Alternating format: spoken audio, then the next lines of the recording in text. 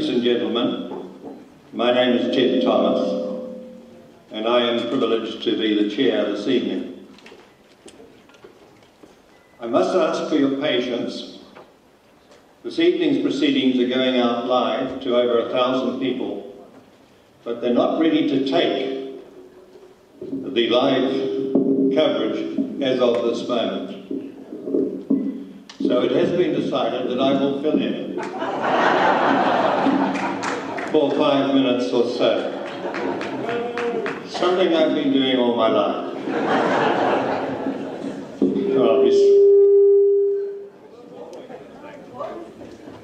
I think it's gone off now.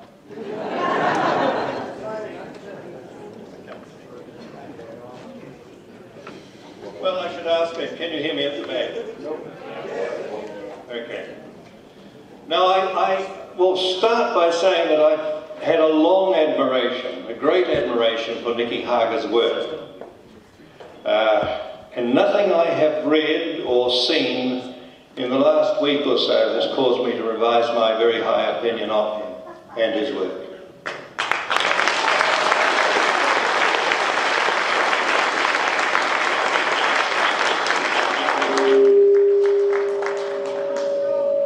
I'm bound to say that this does not make me feel like some screaming left-wing conspiracy theorist.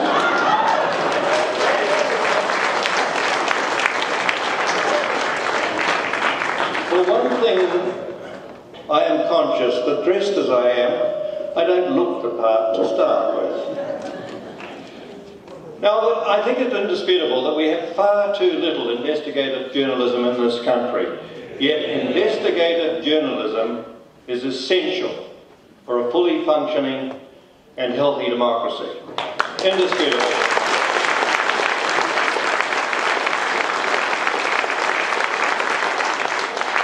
No one denies that the media have a vital role to play in democracy.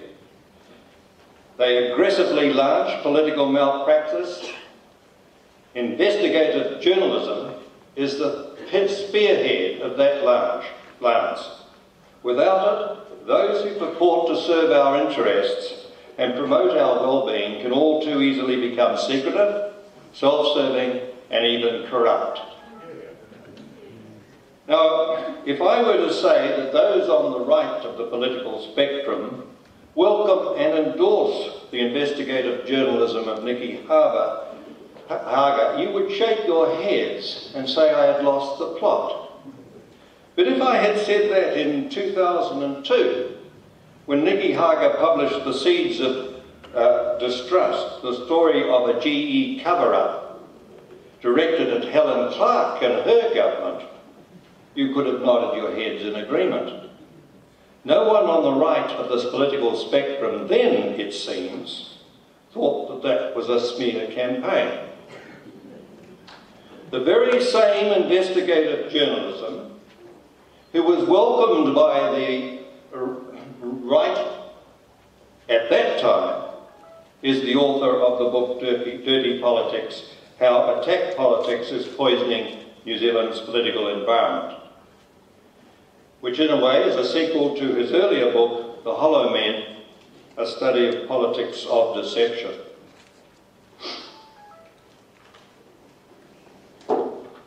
I have read Dirty Politics and can testify that it's every bit as well researched and objectively reported as the author's previous work, including Seeds of Distrust. One is left wondering if the allegation that the book is part of some smear campaign by the left does not itself suggest a conspiratorial bent. The allegation, perhaps, has become the smear. Now, the fact of the matter is that Nicky Hager is a world-renowned investigative journalist. He has written 6 books in this genre. He has lectured on investigative journalism, both locally in New Zealand and overseas. He is the only New Zealand member of the Washington-based Consortium of Investigative Journalists. In short, Nicky Hager's credentials as a responsible and ethical investigative journalist are beyond question.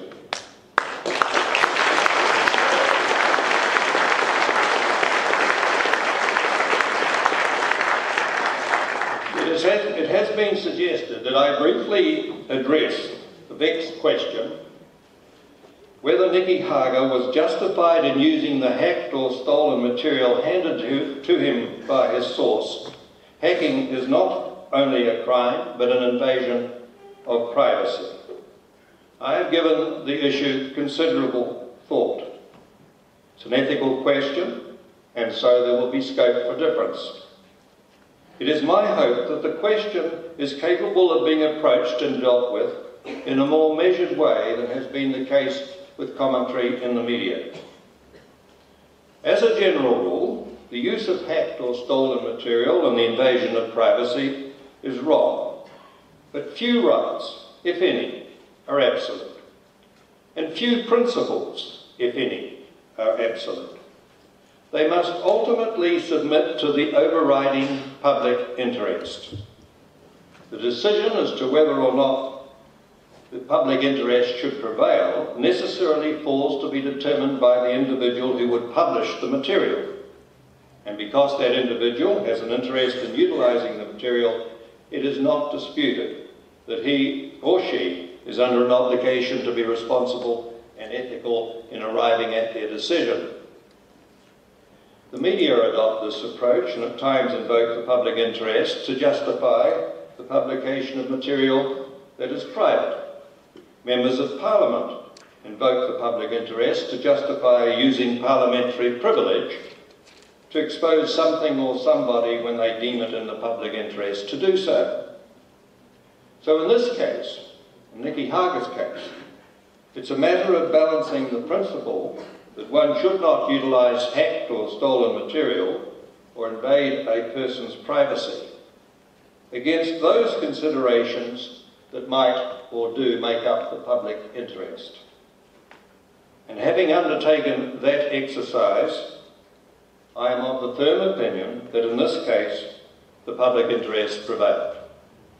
And these are the considerations I would quickly list.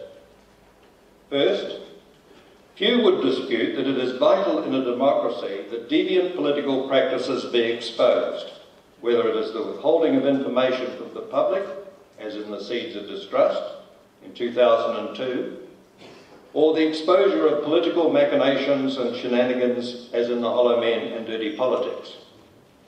If any sort of morality is to infuse politics, it is in the public interest that it may be made plain to politicians that political ends do not justify the means.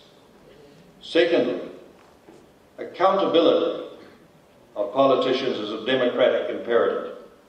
It is clearly, again, in the public interest that politicians be held accountable for their actions, including their misdemeanours, if any. Indeed, our system of government requires, if not depends upon, our elected representatives being accountable. Thirdly, to hold their representatives accountable, it's important that citizens are fully informed. Thus, it is in the public interest that people be informed as to what their elected representatives are actually doing, in contrast to what they may tell us they are doing. In other words, it is in the public interest that those in power should not be in a position to control or manipulate the information we, the people, receive. Fourthly,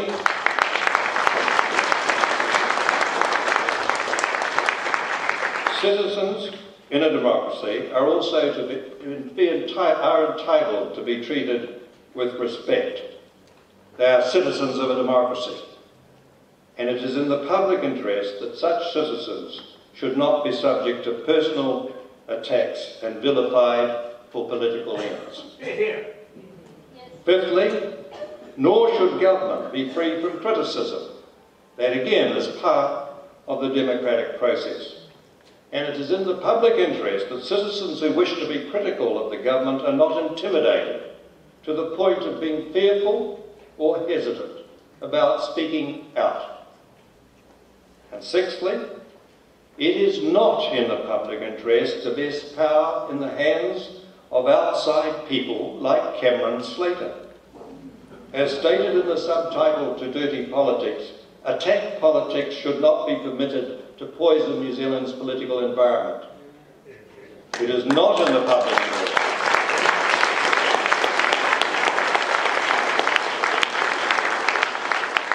It is not in the public interest that any politician, and certainly not the Prime Minister, should be regularly presenting a persona to the public which is at odds with the dirty politics happening under his watch within his office.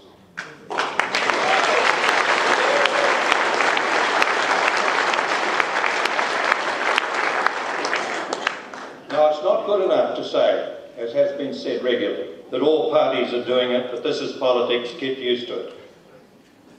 First, even if true, such a claim does not make the use of a rogue blogger as part of a systematic and coordinated political strategy to denigrate and possibly destroy political opponents and others acceptable.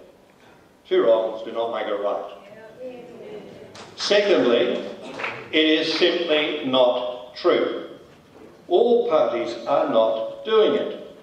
Briefing the media and leaking information, even adverse snippets about one's opponents, is not of the same order as incorporating a vicious blogger in a systematic and coordinated campaign or strategy to denigrate, discredit and destroy people seen as, quote, the enemy, unquote. Political tricks are not the same as dirty political tricks. Politics is not the same as dirty politics. In effect, absent the bullets, the Prime Minister's office was hiring a hitman to do their dirty work.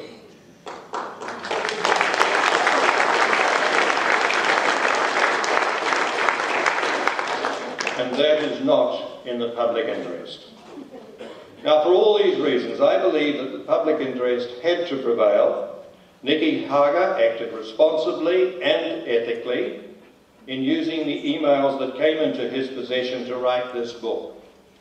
Indeed, I consider that it would have been remiss for him, both as a citizen and as an investigative journalist, not to have drawn them to the public's attention and to have done so in the most effective way possible.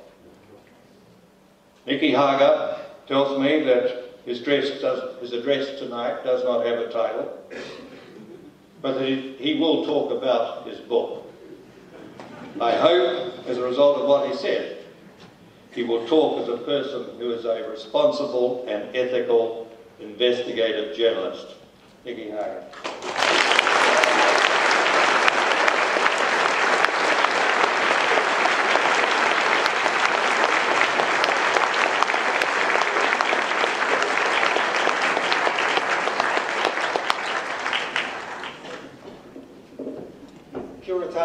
Kia ora tātou. Good evening. I've never had a welcome like that before. And today's the first day that I've talked, not through the media, I've talked in public to people, and thank you very much for coming. I'm going to talk about the reaction to the book. I'm going to talk about some of what's in it for the people who haven't read it. I'm going to talk about what I think needs to be done about it. And then, probably most important, or most interesting, I'm happy to front up and answer any questions or challenges or anything that anyone wants to ask about the book. And we'll try to spend plenty of the time on that. So this is my sixth book that I've written, and they've all done reasonably well, but there has never been a book which has had a reaction like this before. And I don't think that's about my writing style. I think there's something about the content of this that has struck a nerve in New Zealand political being. That it's actually resonated with something that was going on for people who are living and thinking about politics in New Zealand. So that's what I want to talk about today. It could seem, if you haven't read the book, or it might seem if you've heard about it through the news media, as if the book was kind of a compendium of nastiness and of dirty things and deception. But as far as I'm concerned, it's really a book about ethics. It's about who we want to be as a country and the choices that political people have to make. And so that's why in a little while, I'm going to talk about the things which I think are how we deal with the stuff which is in the book rather than just wallowing around in the nastiness of it. The thing is that what I wrote about mostly wasn't new news. I think that's the important part of it. I think there were people all over the country. I know there were people all over the country who had been feeling attacked or frightened or intimidated or got at by the scale of attack politics that's been going on. I personally know people inside the world of science and academia and other areas who have been threatened and pressured through their jobs not to speak out in the public interest. So that we've had a political environment in recent years where the people who you would most like to be speaking on issues often feel constrained or frightened of doing that, vulnerable when they do that. At the same time, the political parties have been experiencing, the opposition political parties have been experiencing repeated minor scandals, smears, attacks, seemingly coming from nowhere, controversies, many of which, from my research and from the papers I found, had been orchestrated in a banal and easy way, using the same tricks over and over again by this attack machine which had been set up over the last 8 years within the National Party. So I think lots of people had already been feeling that, and they'd been uncomfortable with it.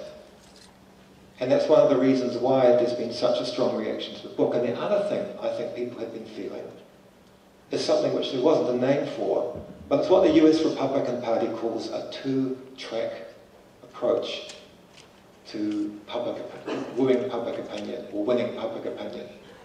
And before I just run through some details of the book, I want to talk about the two-track approach because it's in a way, it's a central idea of the book, and I think it's a central idea about how politics has been working in New Zealand.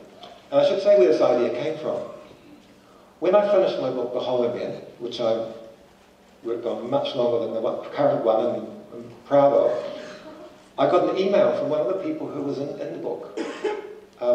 He'd been involved in a meeting with the Exclusive Brethren in Hawke's Bay when Don Brash was there, and wrote to me about it. Being New Zealand, I know his uncle, of course, we're all related, and he said, my mate said to me, could you get hold of my nephew, he's in your book and he wants to talk about it with you. And it was a man called Simon Lusk. And he wanted to tell me, he was actually interested in the book and the ideas, and wanted to tell me his views and his findings on negative politics, which he'd been finding from studying the American Republican Party. And so this is, some of you will know this from the book, but it's central to it, which is why I want to say it for any other people, for people here who haven't read it. And then this is the idea that negative politics is a very powerful kind of politics. You can trip up, you can smear, you can damage your opponents. And the United States is the place where this has been, practiced the most, developed the most in their political system. But the problem with negative politics is it can backlash on the candidate that's doing it. That you can look bad, you might look like a person who does really horrible, dirty politics if you're seen doing it. And so what the two-track policy was that was devised and developed within the US Republican Party politics was that the leaders, or the leader, would be held above the dirty politics, the smears, the personal attacks, the nastiness, and be positive and relaxed. While they would contract out at arm's length the people who were producing the negative attack ads and digging out the dirt and the smears and so on. But digging inside your political opponent's organisation and taking out information and using it in targeted political attacks is very Nixonian, is what I'm saying. This is off the scale of what we're used to in this country. And I note that the Prime Minister has still not in any way answered or taken responsibility for it. But then we move on to a new stage of this, which I did not expect to find, and I don't think anyone was particularly expecting.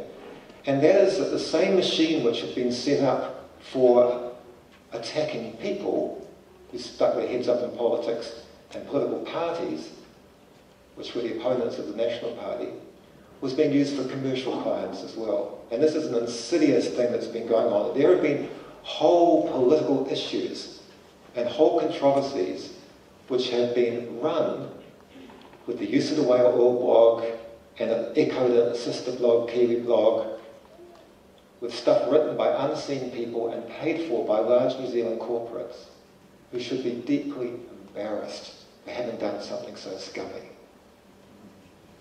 And that's an issue which will not be resolved between now and the election. In fact, I would suggest that over the next few years, we should be unpicking and talking about those politics, because it's extremely disreputable and it will take a while to hold people for it to account and to produce change about that. There's also, just jumping through the last things, there's also the chapters about phony political campaigns, which is really about the news media and all the rest of us not being so susceptible to the next person who jumps up and says, I'm an independent group who's campaigning for, against the MMP or whatever, when in fact it's the same few National Party activists running campaigns that suit their party. And then the final area, of course, which is kind of the grubbiest of all, but is very serious, is the use of personal sexual kind of scandals, which we had already seen in the Len Brown case, organised by the Auckland National Party, but which there were many other examples of. And actually was not just a means of attacking people, but what became clear listening to Cameron Slater and others talking about it was a way of getting control over other people because they were in fear. And while I've travelled in the last 2 weeks talking to people about the book and doing a lot of media interviews, I've been taken aside by various journalists, senior and otherwise. This is an important story, and it will not just, it's only because I've been happy to see journalists mostly, who've said to me, Nicky, was there anything about me in that information? Which of course is funny, but it's not funny, it's actually terrible. Because all over the country, all of us, everyone has got things that they're embarrassed about. Everybody does things that they're stupid and not proud of. Let's not be high and mighty about it. And if you think that there's an industry out there, a maliciously directed industry of people digging that up and saving it to use against you, this is a very, very destructive influence to have happening in a little society like ours. And I'm saying, in a short time, I have met quite a few people who have been nervous about that phenomenon. It's really, really grubby. So I want to say a little bit. I want to say one final thing about the principles, which I think you'll understand, but we need to get new ideas in our head for understanding these kind of people.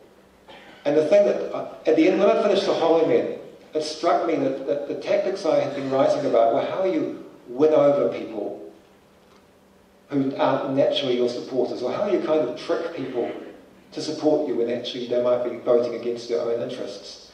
But what I saw in this book, and actually heard from the people concerned and saw in the literature that they believe in and quote, was a new kind of way of doing politics. And that's not the politics of political campaigners or political management people who are trying to win voters over to their party. This is the politics of trying to stop people voting, of people giving up, of pushing people out of politics. And I think that is actually the uniting theme of what this book is about. The book is about all the people who have been silenced or scared or bullied into being less vocal members of our society. And it's also about the people who have been encouraged to see politics as a dirty, grubby, selfish game where all the politicians are as bad as each other and the whole thing's useless, and just turn up your music and don't take any notice and don't vote, which is a really dangerous and terrible thing. And it's also a horribly expedient thing because they know exactly who's going to stop voting first, and it's not their people, they think. So these are serious policies for us, and if we don't understand what they're thinking and where they're coming from, we don't know what the answers are. And I want to talk about the answers in just a minute, but Ted did this very well for me. I just want to say something about the issue of privacy, because I have been quite reasonably, I think, and also quite I'm just trying to find an argument to divert off the issues. But I have been challenged a bit about why me, who often talks about privacy and people's rights for privacy, think it's all right to leak and to take leaked information. Good question, reasonable challenge. First thing I'd say is that leaking, just understanding what a leak is. A leak is a safety valve in society. A leak means something which is unauthorised or illegal or regarded as wrong to get out. It's not the normal process. You don't get leaks under the Official Information Act. Leaking is what you do when something important is going on which is not going to be found out about otherwise. So I believe in leaks, but I believe they have to have a very good reason. Ted's talked about that. But there's privacy in it. So when somebody leaks me, when someone comes to me and lets me use this pile of information about the weird world of Cameron Slater and all his associates, I feel a very strong obligation to just compartmentalise my mind and not use most of that. And what I'm saying is, I believe that even in the act of dealing with a leak like this, privacy is just as important. And I went to huge lengths to take people's names out, to cut out the dirty bits, to use little bits of quotes and not other bits so that I didn't humiliate people, not cause them problems with their families and the rest of it. And I think that, just want to say this because I don't want to seem to have been a hypocrite by my stand in one area and my stand in another. I think it's very important.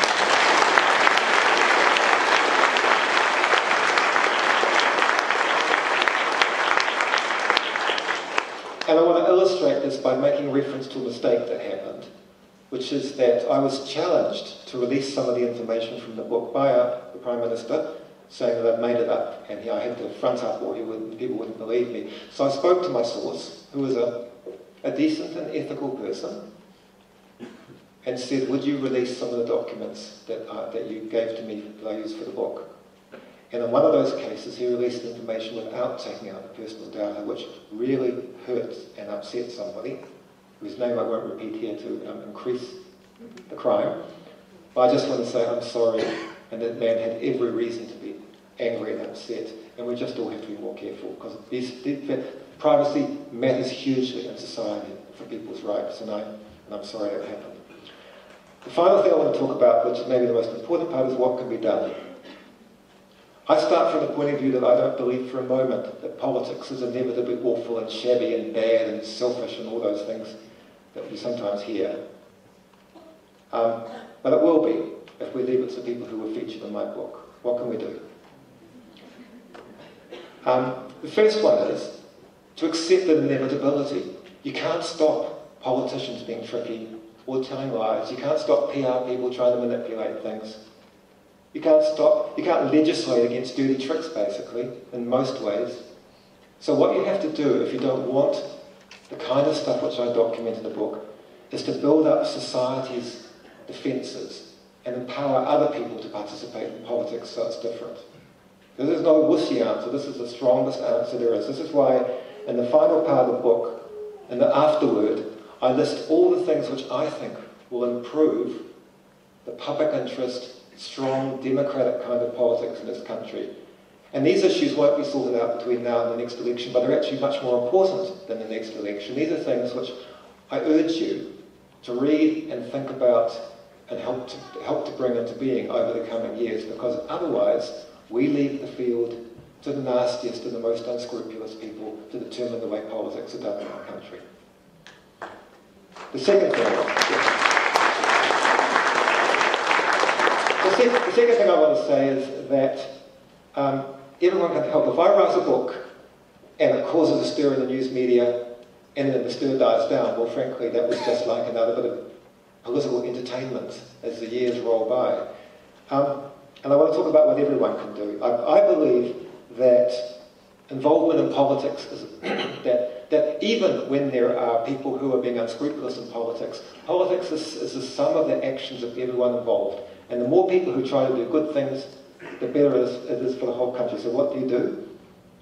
Well, first of all, please help to try to build up our news media resources and our transparency and those defences that we can have. But the next thing I would say is, don't imitate the attack bloggers. If you have a left-wing blog, don't make it like a right-wing blog. Don't think that because they've been effective, that that's the way to do politics. In fact, look at what they're doing and reject it, is what I would argue, strongly. In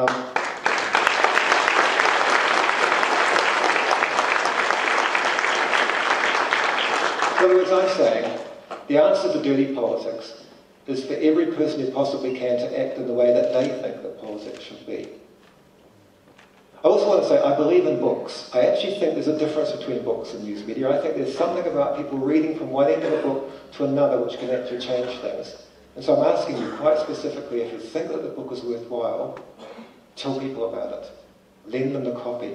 Encourage it out there. Because books, I know from my experience of years of writing them, that books have an effect far beyond the relatively small numbers that get printed. But please help that process. And this is the fastest selling book my publishers have ever had. It's going to go a long way. I hope it to go farther, please. And of course, the final thing is, understand, this is for individuals, understand what the politics are we're fighting. We're fighting the politics of encouraging people not to participate. And the answer to that is to participate. Participate in writing and thinking and talking and being involved in elections. That's actually the antidote. That's the answer. That's the flip side of what we're talking about. It's participation. Participation in the National Party, I don't mind participation in the Labour Party, participation in the other parties, but participation is the answer to the politics that we're talking about. And if you don't belong to anything, then at least the least you can do, and it's not very little, and it's not just small, is have a big party at your place on election day and invite all your strange relatives who say they can't be bothered voting, invite everybody and take them all down to the polling booth, and you'll feel good about it, and we'll go on to greater things.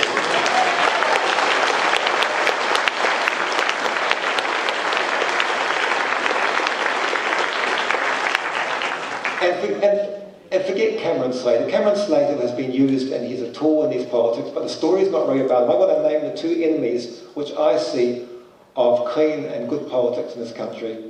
And one of them is cynicism and the other one is pessimism.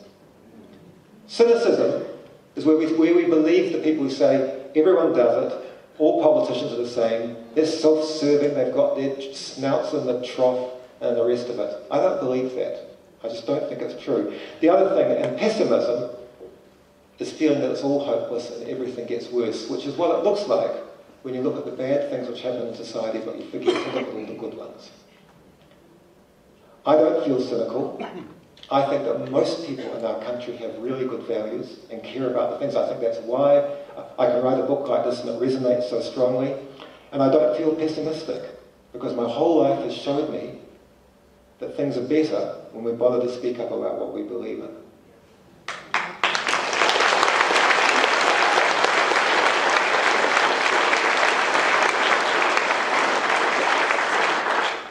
And the main thing I want to say, as I said at the beginning, I'm just about finished, I promise. The main thing I want to say is that what I said at the beginning is this is not, I did not want to write a book about sleaze and slime. I believe it's a book about ethics. And what a book about ethics means is that if you read it, and if we talk about the issues, and if we look at expediency versus principle, and how we treat each other, and what it's like to be fair versus what it's worth to just be pragmatic and play dirty tricks and things, we can decide what values we want to build our society on. And that what I'm really saying is that what I would hope when people read this is that they look at it, and they see the choices are there, and they choose what side they want to be on, the good politics or the dirty politics, and what we're going to do about it to change it.